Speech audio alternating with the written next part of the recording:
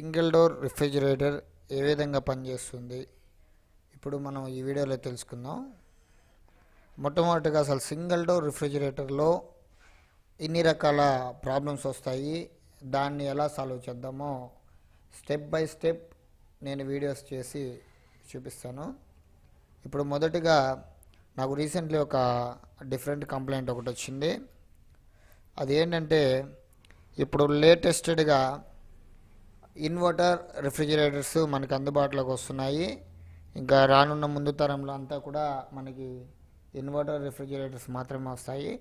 అయితే మనకి old refrigerator గురించి మనకి పూర్తిగా ఐడియా ఉంది, కానీ ఇన్వర్టర్ రిఫ్రిజిరేటర్కి వచ్చేటప్పటికి మనం ఆ బోర్డు ఎలా పనిచేస్తుంది, కంప్రెషర్ అసలు ఏ వోల్టేజ్లో పనిచేస్తుంది, ఇవన్నీ మనకు తెలియదు.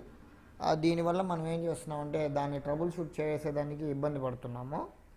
అలా కాకుండా మనం స్టెప్ బై స్టెప్ అసలు ఇన్వర్టర్ రిఫ్రిజిరేటర్ ఏ విధంగా పనిచేస్తుందో మనం తెలుసుకుంటే ఎన్ని ఇన్వర్టర్ ఏసీస్ కానీ, మరి రిఫ్రిజిరేటర్స్ కానీ, ఇన్వర్టర్ వాషింగ్ మిషన్స్ కానీ, ఇవన్నీ కూడా మనం ఈజీ స్టెప్స్లో రిపేర్ చేసుకోవచ్చు. ఇప్పుడు ముందుగా ఇన్వర్టర్ రిఫ్రిజిరేటర్లో మనకి కంప్రెషర్ చాలా ఇంపార్టెంట్ అండి. ఈ కంప్రెషర్ పూర్తిగా డీసీ మీద పనిచేస్తుంది. ఇది ఎగ్జాంపుల్ ఏసీకి డీసీకి తేడా ఏంటంటే మనకి ఏసీ వచ్చేటప్పటికి ఆల్టర్నేట్ కరెంట్ అంటారు, డీసీ వచ్చేటప్పటికి డైరెక్ట్ కరెంట్ అంటారు. ఇక్కడ మనకి ఏసీ కంప్రెషర్లో వచ్చినట్టు మనకి ఈ కంప్రెషర్కి రిలే ఓఎల్పీలు రావు. చాలామంది డిఫరెంట్గా ఈ ఇన్వర్టర్ రిఫ్రిజిరేటర్కి ఒక కింద వైట్ కలర్ రిలే ఓఎల్పీ క్యాప్ లాగా ఉండేటప్పటికి, అంటే నాకు జరిగిన ఒక సంఘటన, వేరే వాళ్ళు సేమ్ రిలే ఓఎల్పీ తీసుకొచ్చేసి దాన్ని ఇన్సర్ట్ చేసి డైరెక్ట్ ఏసీలో పెట్టడం జరిగింది. దానివల్ల కంప్రెషరే మనకి కాలిపోవడం జరిగింది. అలా కాకుండా ఎప్పుడు కూడా మనం గుర్తుంచుకోవాల్సింది ఏంటంటే మనకి ఇన్వర్టర్ రిఫ్రిజిరేటర్లో కంప్రెషర్కి రిలే ఓఎల్పీలు రావు. ఇది మనం ముందుగా తెలుసుకోవాలి. రెండో విషయం ఏంటంటే ఇన్వర్టర్ కంప్రెషర్ 3 వోల్టేజ్ల మీద రన్నింగ్ అవుతుంది. మీకు ఒక ఎగ్జాంపుల్ ఏంటంటే మనకి మీరు గమనిస్తే కనుక 3 ఫేస్ మోటార్లకి ఎంఎఫ్డీలు రావు.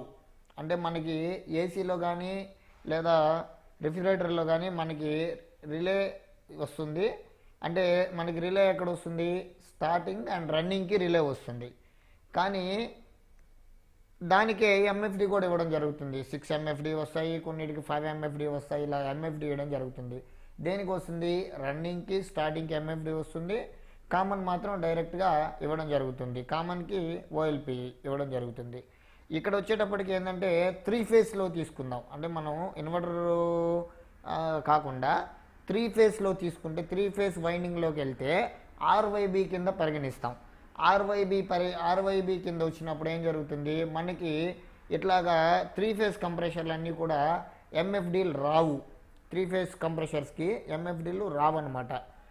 ప్లస్ లెఫ్ట్ రైట్ కూడా తిరగడం కూడా జరుగుతుంది. లెఫ్ట్ రైట్ ఏ విధంగా తిరుగుతుంది, ఆర్వైబి చేంజ్ అయినప్పుడు లెఫ్ట్ రైట్ తిరుగుతుంది. మనకి అదేవిధంగా ఇక్కడ 3 ఫేసులు, అంటే 3 ఫేసులు డీసీ వోల్ట్స్ మీద రన్నింగ్ అవడం జరుగుతుంది అనమాట. అంటే 3 ఫేసులు దేని మీద 110 వోల్ట్స్ మీద రన్నింగ్ అవడం జరుగుతుంది. దీంట్లో ఇంకొకటి ఏంటంటే రెగ్యులేటింగ్ ఉంటుంది అనమాట. దీంట్లో ఒక ఇన్వర్టర్కి సంబంధించిన కంప్రెషర్, అది ఏసీదైనా రిఫ్రిజిరేటర్దైనా, మినిమం 0 ఆర్పిఎం నుంచి 3600 ఆర్పిఎం దాకా మనకి తిరగడం జరుగుతుంది. ఇది ఎప్పుడు స్పీడ్గా తిరుగుతుంది, ఎప్పుడు లోగా తిరుగుతుంది అనేది మనం స్టెప్ బై స్టెప్ తెలుసుకుందాం. మీకు ఎగ్జాక్ట్గా కొన్ని రిఫ్రిజిరేటర్ దగ్గర కంప్లైంట్కి వెళ్ళినప్పుడు మనకి మెయిన్ ఒక ఎర్రర్ కోడ్ చూపిస్తుంది.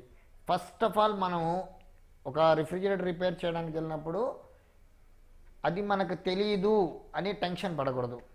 ఫస్ట్ మనం తెలుసుకోవాల్సింది ఏంటంటే దాని బేసిక్స్ తెలుసుకొని, ఆ బేసిక్స్ దానికి ఏ కాంపోనెంట్స్ ఇచ్చున్నాడు, దాంట్లో వస్తున్న ప్రాబ్లం ఏంది, ఇది చాలా లోతుగా గమనించాలి.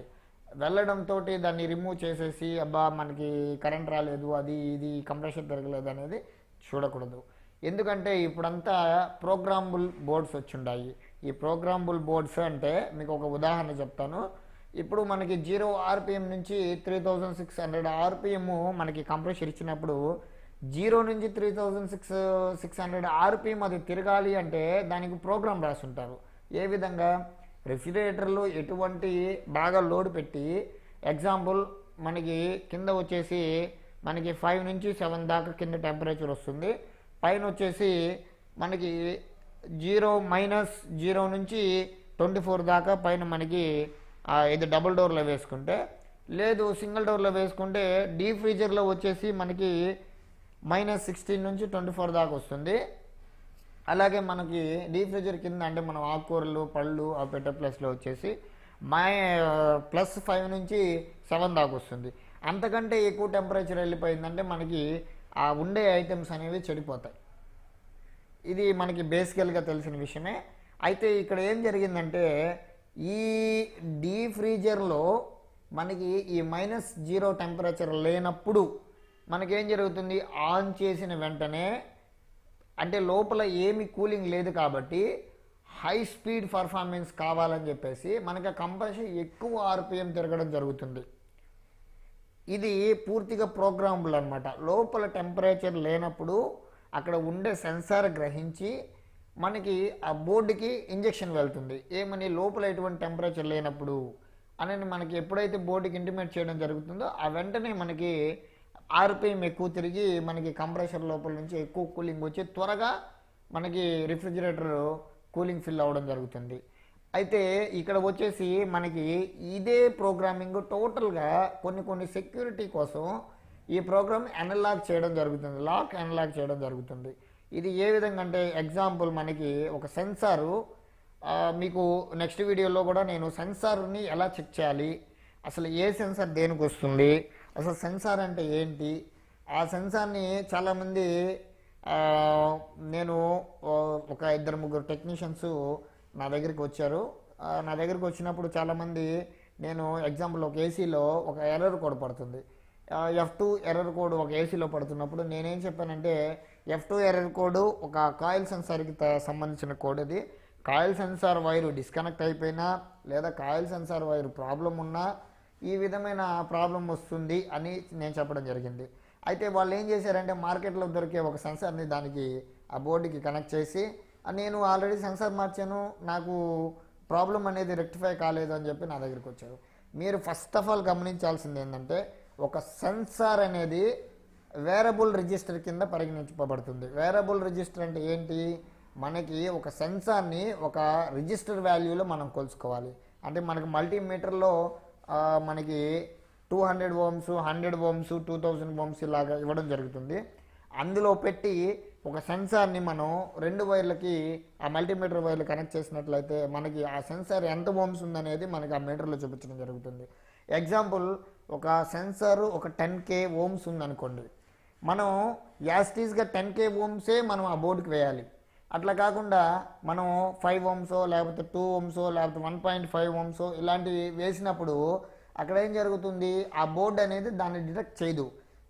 ఇది ఆ బోర్డులో అంటే మీకు ఎందుకు డిటెక్ట్ చేయదు అనే దానికి కారణం ఏంటంటే వీళ్ళు ప్రోగ్రామ్ చేసేటప్పుడు ఏం చేస్తారంటే ఈ సెన్సార్ని ఒక ఎగ్జాంపుల్ ఒక 10K సెన్సార్ని కూలింగ్కి అంటే డీప్ ఫ్రీజర్కి కనెక్ట్ చేస్తారు.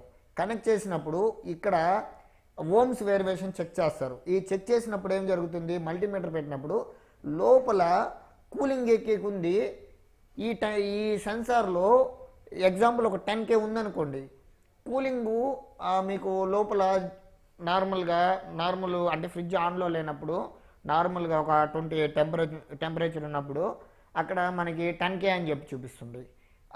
అది 0కి వచ్చినప్పుడు దాని వేరియేషన్ ఎంత వస్తుంది, 8.5K వస్తుంది. ఇలాగా లోపల టెంపరేచర్ వేరియేషన్ వచ్చే కొంది ఈ సెన్సార్లో కూడా ఓమ్స్ వేరియేషన్ అనేది జరుగుతుంది.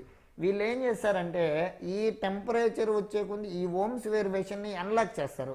ఇప్పుడు ఎగ్జాంపుల్ మీకు ఇందాక చెప్పినట్టు 0 టెంపరేచర్లో కనుక ఉంటే 8.5 ohms కింద 28 టెంపరేచర్ కానీ ఉంటే మీకు ఇక్కడ 10 కిలో ఓమ్స్ కింద పరిగణించబడుతుంది. అప్పుడు వీళ్ళు ఏం చేస్తారు అంటే మనకి బోర్డుకి లోపల ఎంత టెంపరేచర్ ఉందనేది తెలియదండి, ఇక్కడ సెన్సారు ఏదైతే రిజిస్టర్ వేరియబుల్ జరుగుతుందో అంటే రిజిస్టర్ వాల్యూస్ మారుతున్నాయో ఆ రిజిస్టర్ వాల్యూని బట్టి ఇక్కడ మనకి ఎన్లాక్ చేయడం జరుగుతుంది. ఇప్పుడు మీకు ఇందాక చెప్పినట్టు 28 టెంపరేచర్ లోపల ఉన్నప్పుడు మనకి సెన్సార్లో 10K అని చూపించినప్పుడు కొన్ని డిస్ప్లేస్ ఉంటాయి. డిస్ప్లేలో లోపల ఇంత టెంపరేచర్ ఉంది అని చెప్పి డిస్ప్లేలో మనకు చూపిస్తుంది. అక్కడ ఏం చేస్తారంటే వాళ్ళు కోడింగ్ రాస్తారు. లోపల 28 టెంపరేచర్ ఉందనేది మనకి బోర్డుకు తెలీదు. దానికి తెలిసేది ఏంది, లోపల సెన్సారు 10 కిలో ఓమ్స్లో ఉంది అనేది దానికి తెలుస్తుంది. అందుకని ఇక్కడ ఏం చేస్తారంటే 10 కిలో ఓమ్స్ ఉన్నప్పుడు దాన్ని 28 టెంపరేచర్ కింద అనలాగ్ చేస్తారు ప్రోగ్రాంలో. ఈ అనలాగ్ చేసినప్పుడు మీకు 28 టెంపరేచర్ ఉన్నప్పుడు ఇక్కడ మనకి లోపల సెన్సార్ వచ్చేసి 10 కిలో ఓమ్స్ కింద చూపిస్తుంది. అదే మనకి లోపల సెన్సారు ఆ కూలింగ్ వచ్చినప్పుడు మనకి 8.5 ఓమ్స్లోకి వెళ్ళింది అనుకోండి, మీకు ఇక్కడ టెంపరేచర్ 0 కింద చూపిస్తుంది. ఇలాగా ఒక సెన్సార్ వేరబుల్ రిజిస్టర్ కింద మనకి పరిగణించబడుతుంది. ఫస్ట్ మనం గుర్తుపెట్టుకోవాల్సింది, ఎక్కువ కంప్లైంట్స్ కూడా మనకి దీనిలోనే వస్తుంది, ఏది సెన్సార్స్లో రావడం జరుగుతుంది. చాలామంది ఏంటంటే మార్కెట్లో దొరికే సెన్సార్స్ని తీసుకొని వచ్చేసి దాన్ని బోర్డులో లోడ్ చేసేసి మేము సెన్సార్ మార్చేసామండి మాకు ప్రాబ్లం రెక్టిఫై కాలేదు అని అంటారు. అట్లా ఎప్పుడు కూడా చేయకూడదు. మనకి first of all A complaint అయితే వస్తుందో ఆ ఫ్రిడ్జ్కి ఏ ఓమ్స్ అంటే ఏ వాల్యూలో దానికి సెన్సార్ వస్తుంది అనేది తెలుసుకొని అదే వాల్యూ సెన్సార్ వేయాలి. ఎగ్జాంపుల్ ఇలా ఎందుకు వేరే వాల్యుబుల్ సెన్సార్స్ ఇస్తారు అనేది ఏంటంటే, ఒక మోడల్ ఒక కంపెనీ ఒక ఇంజనీరు వాళ్ళ డిజైన్ వేరుగా ఉంటుంది, ఇంకొక మోడల్ కంపెనీ ఇంజనీరు వాళ్ళ డిజైన్ వేరేగా ఉంటుంది. ఇక్కడ ఒక్కొక్క డిజైన్ ఉంటుంది. వాళ్ళ ఉద్దేశంలో ఏంటంటే వాళ్ళు లక్షల్లో మ్యానుఫ్యాక్చర్ చేస్తారు కాబట్టి వాళ్ళకి అదొకటి సరిపోతుంది. మన ప్రైవేట్ టెక్నీషియన్స్ కానివ్వచ్చు, మిగతా బయట వర్క్ చేసే వాళ్ళు కానివ్వచ్చు, వీళ్ళందరికీ ఏంటంటే మల్టిపుల్గా వర్క్ చేస్తారు. ఈ మల్టిపుల్గా వర్క్ చేసేటప్పుడు ఇటువంటి డిఫరెంట్ వాల్యూస్ అనేది మనకి మార్కెట్లో తగులుతూ ఉంటాయి. ఈ మార్కెట్లో తగిలినప్పుడు మనం దానికి తగినట్టుగా దానికి యాస్టీజ్గా సెట్ అయ్యే సెన్సార్స్ని మనం మార్చుకోవాలి. ఈ రెండోది ఏంటంటే నాకు లాస్ట్ టైం ఒక శాంసంగ్ ఇన్వర్టర్ రిఫ్రిజిరేటర్ అనేది కంప్లైంట్ వచ్చింది. అది బోర్డులో మీరు బోర్డు వెనకాల చూసినట్లయితే మీకు ఎల్ఈడి కోడింగ్ వస్తుంది. ఎల్ఈడి ఎట్లాగా ఒక టైంలో 6 టైమ్స్ ఎల్ఈడి బ్లింక్ అవ్వడం, 3 టైమ్స్ ఎల్ఈడి బ్లింక్ అవ్వడం, ఇటువంటి కోడ్స్ అన్నీ ఉంటాయి.